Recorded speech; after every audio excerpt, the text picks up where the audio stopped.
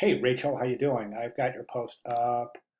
Okay, so just the link. Okay, I was looking for written paragraph describing you, but okay, so let's just jump right to the presentation. I've got you up right here. Let me just bring that in the screen. Okay, so there's a few things that are missing from this presentation that I would recommend that you go ahead and edit this for Sunday's submission for your final submission for the week. And let me go through the requirements and I'll describe what's missing. Okay, so what I want you to do is I'm over here and let me just jump over here in this page, right? Um, project page for part one. And right down here, we've got the objectives and the instructions, right? I'll go through those in a second as they pertain to your presentation. But what I want to do is jump down here to milestone. This is week 5. So this is what's due. Researcher laureate provide their name and biography paragraphs. Okay, we need a photo, and we need the dates and events for your timeline. Then we need several thumbnails. So I noticed you've got 2 thumbnails in your presentation. You've got 2 examples of front and back. So you're only exempling 2 posters, right? And this says several. I think we can interpret several as meaning, I would say a minimum of 3, but several definitely doesn't mean 2. So we need at least 1 more example of your sketch. And the sketches, I think to a high degree, it would be, well, I'll get to that in a second. So those are the requirements as depicted on this page. Okay, where did I go? Oh, yeah, the milestones. And then right now we're going to take a look at your sketches and we're going to look at these. So I'm in the instructions area right now. So I'm going to bring this over here and I'm going to move your sketches over a little bit. And we're just going to say, all right, in our sketches, so the first requirement is that we include their name on the front of the poster. In both of your examples, we have the name on the front of the poster. The bio information, well, I'm going to jump over to 4 real quick because you must include a subhead or a tagline that supports in some way, and be sure to look at the examples for that. But that needs to appear on the front, so there has to be some sort of a tagline or subhead on the front of the poster. Neither of your examples have that, so those will need to be included in your final presentation.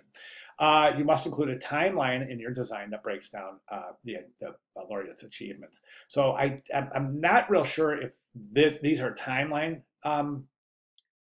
indications right here where you're going in this circular, this kind of electron orbit, and then here in this kind of circular. I'm not real sure if those are timeline events, but the other thing that's required to be on the back of the poster is bio information. So you need to compile paragraphs of bio information included on the back, and I think the backs of these are problematic because how are you going to compile your bio information paragraphs in these? They're not depicted in your sketches. Okay, so we need to address that as well. Okay, photographic imagery. We need to include photographic imagery. So in your presentation, you need to include their name, the biography paragraphs, a photo, the dates and events of your timeline. Okay, so we need those things to be in place. As far as the photo and photographic use goes, it's only for the bio image, and that needs to appear on the back of the poster. The poster is 2-sided, 11 by 17 or 17 by 11. Your sketches are formatted in a square format. I highly recommend that you format your sketches in the format as close as possible to the depiction, to the destination size. So you would want to format your sketches 11 by 17 or 17 by 11 and represent that in your sketches. Okay, this is going to assist you in establishing spatial relationships and to determine how you can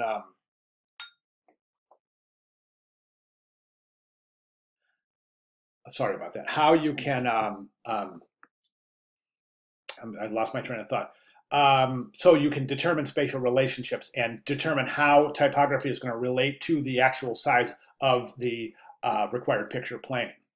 Okay. Oh, you do have your bio image. Okay, that's great. Okay, so what we have here is you've got this kind of bullet list. And so right now and you've got some years in here too. So I'm not real sure if this is is each one of these has a year, but I'm confused. I don't know if this is timeline information here or if it's bio information. If it's bio information, then we're missing the timeline information and you would need to include that. If this is the timeline information, then we're missing the bio paragraphs and you would have to include that. So we're required to include both in this first presentation or the first week preliminary work on the project. Okay, so, all right, so that's what we need to do. So go through the video and determine where you've fallen short in terms of the instructions for the poster and also the milestones, what's due during week 5. Okay, at this point, what I would recommend is this. Now, you're doing some good things in the sketches, and you're smart in you're developing this visual correspondence, connecting concept to typography and visual meaning in the front and the back of the poster, and you're also continuing what you've started on the front of the poster to the back of the poster. That's all good stuff. Okay. But as I said, problematic because we don't have, apparently, don't have the bio information here or here. That's saying that I'm reading these as a timeline entries, okay? I think it's a really good idea to take a look at the examples. Now, if you've taken a look, there's a couple of areas I want you to really draw your attention to in the class, okay? The first one is this week 5 presentation, sign symbols and semiotics. It's a really good presentation and you really learn a lot here, especially when you get down here. And this little graphic right here has got several examples in it, and each of the examples represents some of one of these techniques here: simultaneity, visual transformation, substitution, exaggeration, and visual correspondence. So this visual correspondence, I kind of use that as an all-encompassing term to mean one of these techniques, and basically creating meaning based on your concept and your subject as it relates to typography, as we are creating meaning for the front cover based on typography. So let's see. Okay, so go through that, study these things, and understand how the terms associate with the specific examples. And I really want you to think about how you can employ some of these techniques in your work. Another area of the class I'd like to draw your attention is this is the announcement for Welcome to Week 5.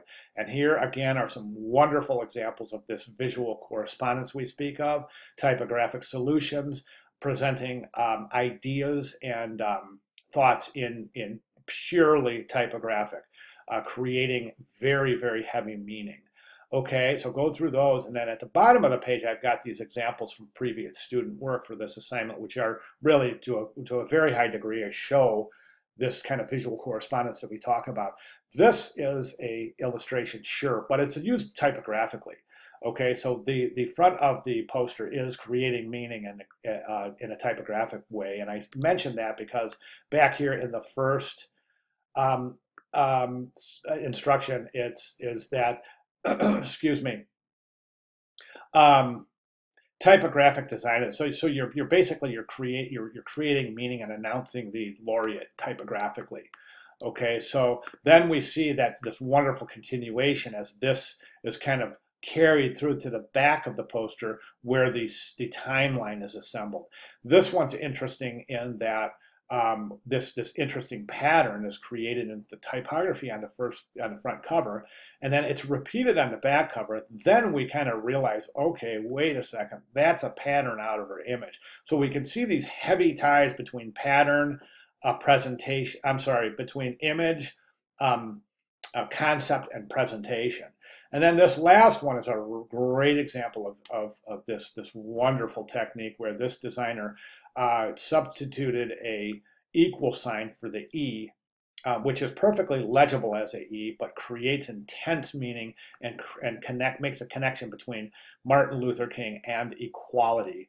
And then this designer has taken this a step further and created a timeline based on that equal sign. So you can see some really great examples there. So I really want you to study up on the course lecture material, the examples in the announcement, and the requirements of the assignment, and then go ahead and recompile your presentation using the recommendations that I have presented in this video, and then prepare that for your final submission on Sunday. If you have any questions at all, please let me know quickly, because I'd like to make as many clarifications as quickly as possible so we can concentrate on moving forward in the project.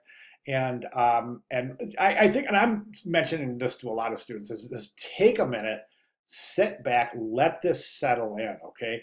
Look through those presentations, study up, and really, really start thinking about how you can apply some of these techniques to your own work, then start putting your presentation together. All right. Very good. And again, really, really important that you get with me if you have any questions at all. All right, great job. Thank you very much.